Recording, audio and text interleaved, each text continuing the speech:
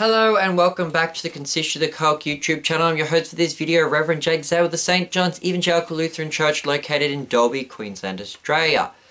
Welcome back to our mini-series Ask the Consistory, where we answer listener questions, and today I'm addressing the question of when should we celebrate the Feast of the Visitation. Now, the Feast of the Visitation is to celebrate the visit of Mary to her cousin Elizabeth, and that's when the baby John the Baptist leaps in the womb and recognizes Jesus as the Messiah. And generally there have been two main dates that have been given. There is the more traditional historic July 2nd and the more modern Vatican II May 31st. There is also a third date on March 30th. I'm going to explain the history of this feast and the dating of this feast, and explain why there are the three different dates. And what day should we celebrate the feast on? I mean, ultimately it's going to be an Adi Afra, but I'm going to give you my own personal opinions on the matter, and feel free to take that as some advice. Celebrate it on whichever day you want. Celebrate it on a different day if you really want. I'm just going to give you my reasons for why I think we should celebrate it on the particular day I like to celebrate it on. But let's get underway with the actual video itself. The text says that after Mary had received this promise from Gabriel that she was going to conceive the Messiah, and that also Elizabeth was 6 months pregnant with John the Baptist, it says that Mary got up and she, with haste, headed off to see Elizabeth. In verse 56, it adds that Mary was with Elizabeth for 3 months. Since Elizabeth was 6 months pregnant, when Mary got pregnant 3 months later would coincide with the birth of John. So, thus, Mary is sticking around until the birth of John and then leaving. Now, according to the Gospel of John, it says that it took Jesus about 3 days to travel from Judea to the city of Cana in Galilee. Thus, depending on the individual, it would have taken Mary probably about 3 to 5 days to get from Nazareth down to where Elizabeth and Zachariah lived. Now, this means that Mary would have actually arrived sometime around the end of March, since the conception of Jesus, or the Feast of the Annunciation, is on March 25th, 9 months before December 25th. So 3 to 5 days later, basically we're looking at March 30th.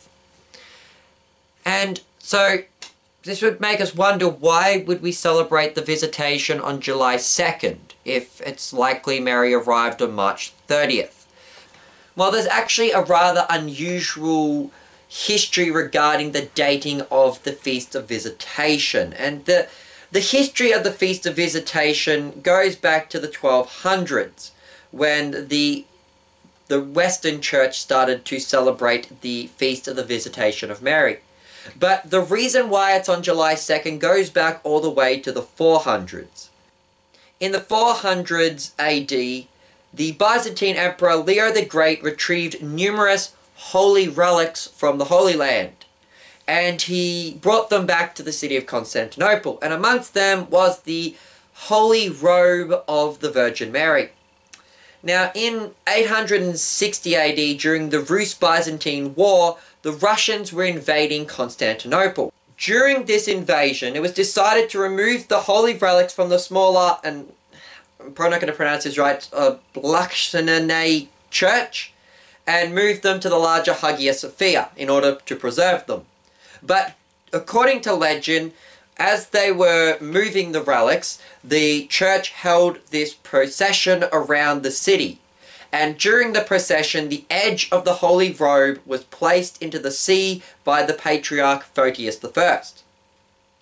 And according to the legend, it said that the Virgin Mary then sent a storm to destroy the Russian ships. Being Lutherans and rejecting the cult of saints, we would reject this idea. But according to the legend, the Russians then left Constantinople.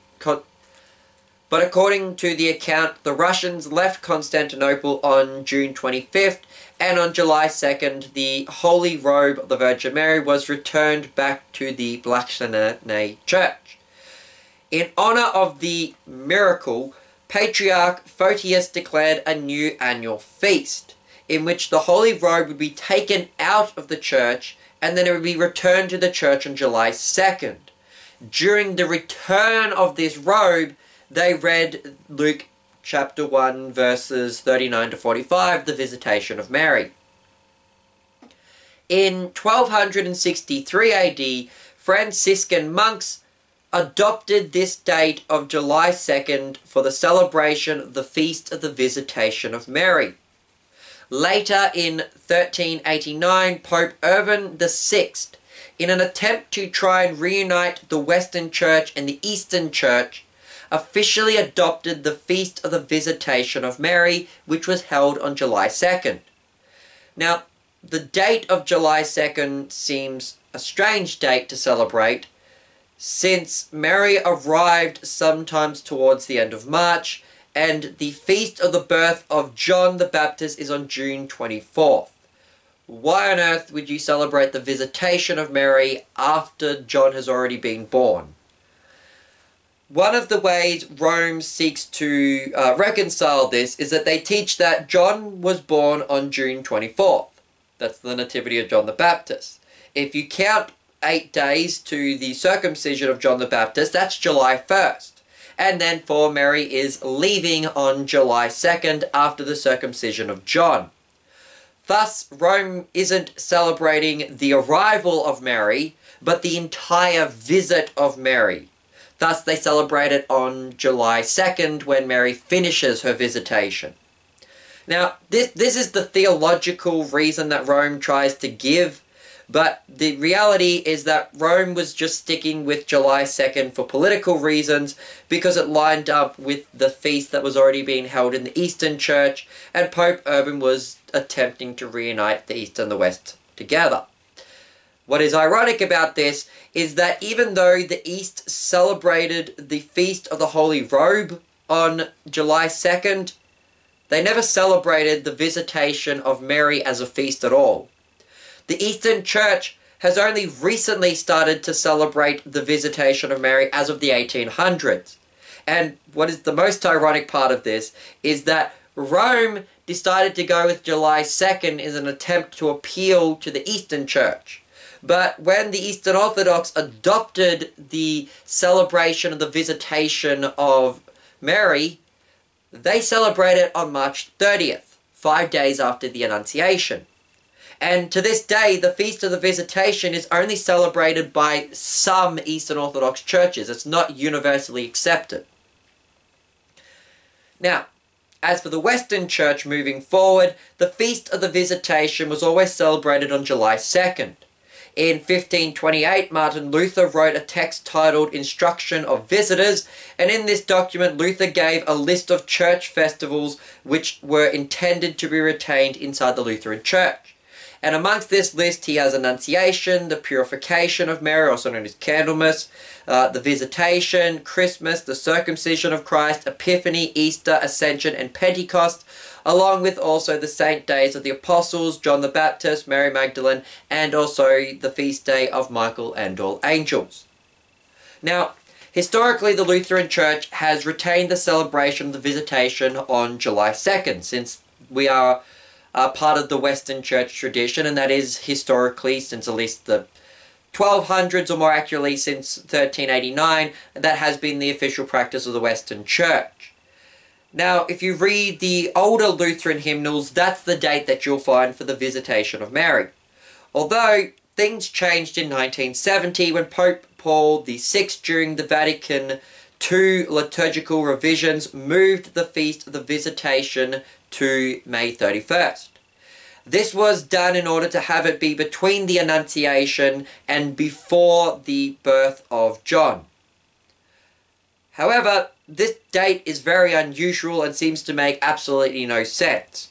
It's 2 months after Mary would have arrived, and it's about a little less than a month before John would have been born. So again, it doesn't really make sense why you would celebrate the Visitation on May 31st. Since Mary arrived at Elizabeth's house possibly around the end of March, it makes sense to celebrate the Visitation of Mary on March 30th like the Eastern churches do. Now, since 1917, the more traditional Tridentine Catholics have retained the Visitation on July 2nd, while the modern Catholics celebrate it on May 31st. The Roman Catholic Church in Germany, however, got special dispensation from the Pope to retain the celebration on July 2nd, and most German Lutherans have continued the same. In the Lutheran Church of Australia's hymnal, which was written in 1973, they adopted the new date of May 31st, but the Lutheran Church Missouri Synod's 2006 Lutheran Service Book, it gives the option of either celebrating the Visitation on the old July 2nd or the new May 31st. So, essentially, there are 3 dates given: March 30th, May 31st, and July 2nd. If you want to be historical and follow the historical tradition, go with July 2nd. If you're wanting to go for a more accurate date and actually have the celebration of the Visitation coincide with the arrival of Mary at Elizabeth's house, then celebrate it on March 30th. Personally, I prefer March 30th, and in my local congregation here in Australia, that is what we are intending to do as of next year. We're planning to celebrate the Feast of the Visitation on March 30th rather than July 2nd. If you really want to, you can also celebrate it on May 31st, but I don't really see a reason why. There is no theological significance or even historical significance to celebrate it on May 31st. Again, you can celebrate on any of those 3 dates, or if you really want, pick another date. My personal preference is for March 30th. Some more traditional Lutherans prefer it on July 2nd, and some people may prefer to have it on May 31st. It's just my own personal preference for March 30th, and you feel free to do it if you want. It's an Adiaphora feast. It's not Easter or Christmas. It's not to say that it's not a major feast. In the Lutheran Church, we've regarded that major feasts are anything to do with the life of Christ, so the Visitation of Mary would still be a major feast, and it would be a day to have Holy Communion, but it's not like the major feasts like Easter or Christmas or Pentecost, which even the Book of Concord talks about. In the early days, Easter, Christmas, and Pentecost were always regarded as like a holiday in which nobody worked. So, you know, there's this distinction between, like, minor feasts, major feasts, and then, like, the major feasts. That's not really a reason to say don't celebrate the Visitation of Mary. It's just saying that it's not one of those major feasts, and it's not really on a fixed date. So feel free to celebrate on whatever day you wish. Like I said, there's 3 different options, and my preferred one is March 30th, but others may prefer July 2nd. Hope that answers the question as to when should we celebrate the Visitation of Mary. I've been your host, Reverend Jake Zabel. Goodbye and God bless.